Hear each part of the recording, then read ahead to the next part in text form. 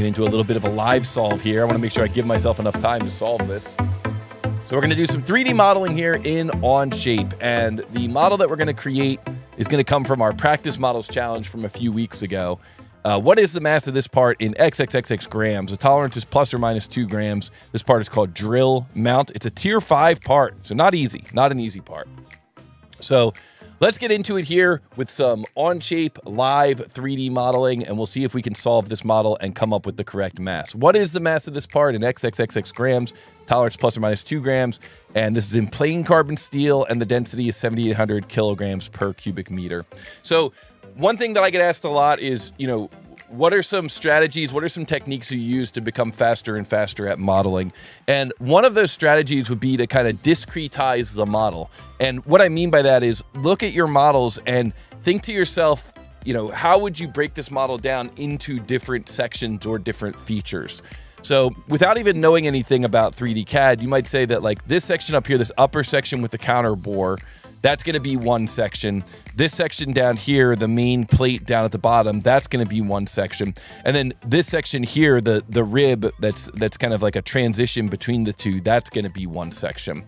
And the more you practice doing things like this, the more you practice kind of breaking down your model into different areas of the model, the better your strategy is going to be for creating that model. So it's good to kind of look at the model as a whole, but also kind of get in the habit of breaking it down into different sections. This is also a lot of times how we create things in mechanical engineering, because it makes it easier for us to make changes when it's like you've got these discrete areas of the model. So then what you have to do is you have to figure out what order you're going to build those features in. And that takes a little bit more experience, a little bit more practice. But I think that for me, the order that I would create this thing in is I would start out by just creating a rectangle, just a regular rectangle for the base plate.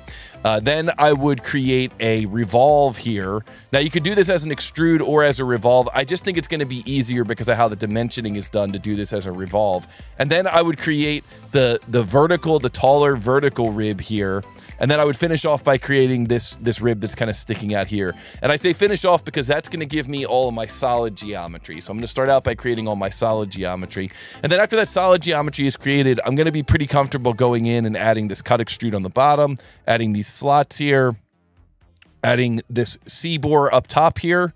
So after I do all my boss extrudes, I'll do my cut extrudes. And then after I'm done with my cut extrudes, then I'll finish off with any final fillets or anything. So I can maybe add in this 42mm fillet and maybe add in these fillets here on the corner. So start out with your boss extrudes, then do your cut extrudes, then do your fillets. And the other part of this is try to kind of discretize a model. Try to take a model and break it up into different sections that you're going to work on. And then, you know, get those sections out of the way and correct first, and then go back in and add the fine details. So that would be my advice to anybody who's, you know, who's been asking, you know, do you have any advice for how to, you know, how to approach these kinds of models, how to become a model mania wizard, those types of things. That's kind of the best advice I can give you is look at the whole model, kind of discretize it into different areas, and then when you're done, go through and start modeling. Start with your bosses, and then add your cuts, and then add your kind of final details, your drafts, your fillets, and things like that. So here we are, we're at the website, onshape.com/free. If you want to start learning 3D CAD today, you could go to onshape.com. You could sign up for a free account, and when you sign up for that free account, you're going to be able to get in here and create whatever you want, but everything you make is going to be in the public space, which means that anybody can go and they can search and they can find your documents.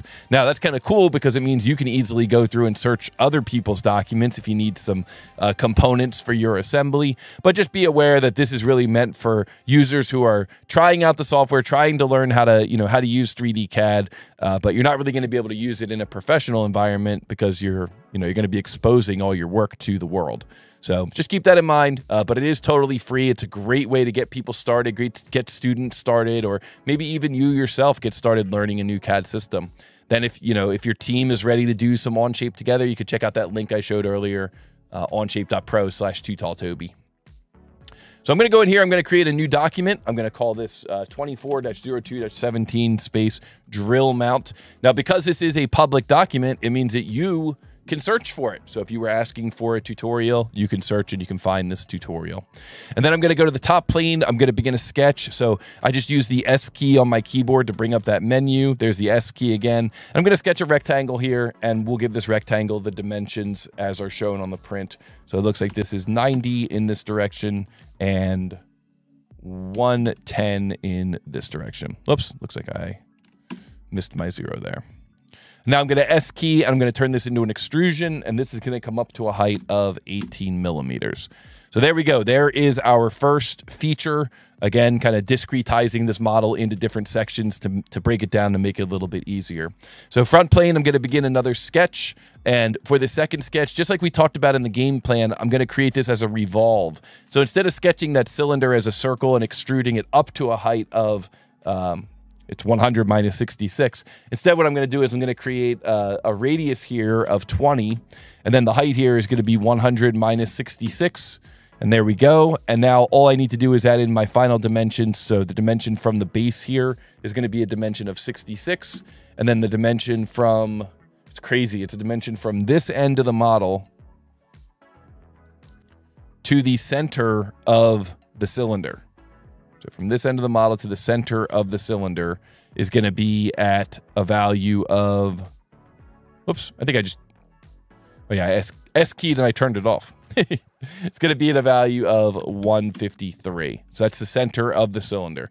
So now I could go revolve, and then for my revolve axis, I can choose here, the center of the cylinder, and there we go. Now we've got 2 of the features from this model. 2 of the, you discretize the model, you break it up into different features, and then you kind of one at a time start making those features. Now, of course, there's other techniques, like a lot of the Onshape users that I've seen are very comfortable going through and sketching the entire shape all at once. So like there's plenty of Onshape users and SolidWorks users in the chat that would go through and they would create their first sketch and it would look something like this. They would create this shape, they would create this shape like this, they would create this extra line here with an offset, they would create this shape here like this, and then or like this, and then they would have just a single sketch that they could use over and over and over and over again. And that's fine too. That definitely works. I just prefer to kind of break it up and do them one feature at a time. Just makes it a little easier, especially when the customer comes back to you and says they need to make changes. So now here on the front plane, I'm going to begin another sketch, and this sketch is going to reference the previous sketch that I created for the revolve. So I'll show that previous sketch. I think that's going to make it a little bit easier for me. So now I can click here on this first line, come over with the horizontal line, come back, touch the endpoint, come off of that endpoint and drop an arc. And then I can right away give that the radius value there of 41. And then I can just make a vertical line here. Basically, this vertical line is just going to come down to this corner here, I think. And so these guys are going to be coincident. Just pick those 2 and press I. And then these guys here are going to be tangent. So I could maybe just do a little crossing there over both of them and then press T. And look at that. That geometry went nice and black. That's what I like to see. And so now for that other arc, I'll basically do the same thing. Come back, touch the endpoint, come over here with an arc, click in the background, and I'll say that's got a radius of 69. Nice. And then I can just make a vertical line here, and then bring another line over to here, like so, and then just kind of hook those 2 together. And so now these are going to be tangent. So once again, I can do that kind of crossing trick, select both of those and press T to make those tangent. And then this one, it's kind of weird. It's got a dimension from here to the center of the arc. So from here to the center of the arc, and that dimension is 114. And that's kind of the tricky part. That's the part you're probably going to struggle with the most, is getting that 114 locked down. Now, you could at this point also include that 42 millimeter dimension if you wanted to, but I don't think I'm going to do that. I think I'll just come back in after the fact and create that 42 millimeter with a fillet. So now at this point, we can go into extrude, and then I'm using the tab key here to get through this menu. That rib is 6 millimeters wide, and then I'm going to go down here to symmetric, and this is going to be an add, and I'm going to add it to this and this. I also could have just done merge with all there, I guess. Merge with all. So there we go, merging that into those 2, and that looks beautiful. I love it. And so now we're going to go front plane again, begin a sketch. We're going to orient the view. And then we could show that previous sketch again. And because then we could kind of reuse that geometry from the previous sketch. So I could take this and this and this. And then I could do a use, like it's kind of like a convert entities. And then we do have a thin feature coming out of Onshape. I never tried using it with thin feature here before, but let's see what happens. So if we do thin feature, and then we say we want to use this sketch, and then we say we want that to have a thickness of 6, and we want it to be to a depth of 40 and symmetric. Guys, I think that looks like a winner. That looks like a winner to me. So we're going to hit the green check mark there. Boom. That gives us that shape. That looks awesome. And so now it's just a matter of going back through and adding in those final cut extrudes like we talked about. So the cut extrude, you know, might be this face here, begin a sketch, orient the view, and I could create an angled line that comes over here, a line right to the middle, come down to the origin here. This is a little trick that I've seen some of the Onshape users do. Even though this dimension looks to be about, looks like it's like 8.26 or 6.26, something like that. When I click down here on this lower point, I can let go of my mouse, and then I can type in what that dimension is supposed to be. So it's supposed to be 8. So I press enter, and that is a nice little time saver there because it, you know, it makes sure that that dimension is just kind of right there. Even though that wasn't the actual dimension. Like this one here, you'll see it more. This is supposed to be 65/2. So I type in 65/2, and then it just pulls the value right to that location. Really nice time saver. Shout out to all the Onshape users who do that. That definitely helped me learning that. So I'll make that line construction, and then I'll just do a window here and mirror that geometry across, and then I'll do one final dimension here for the angle here. This is 65, and there we go.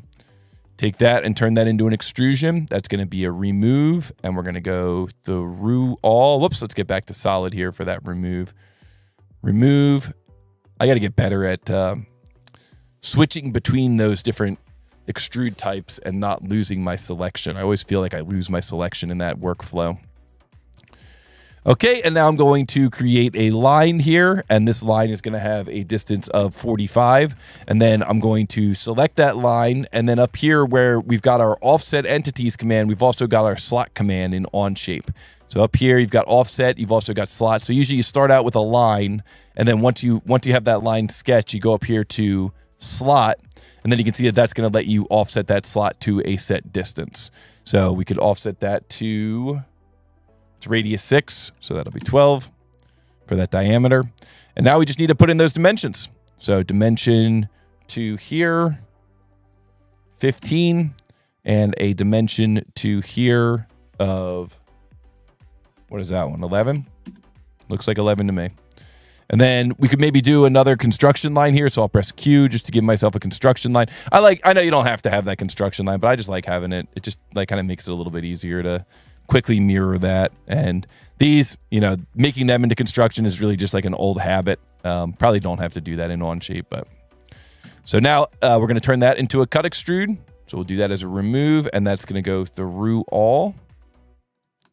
What do we think of that? I think that looks pretty darn good.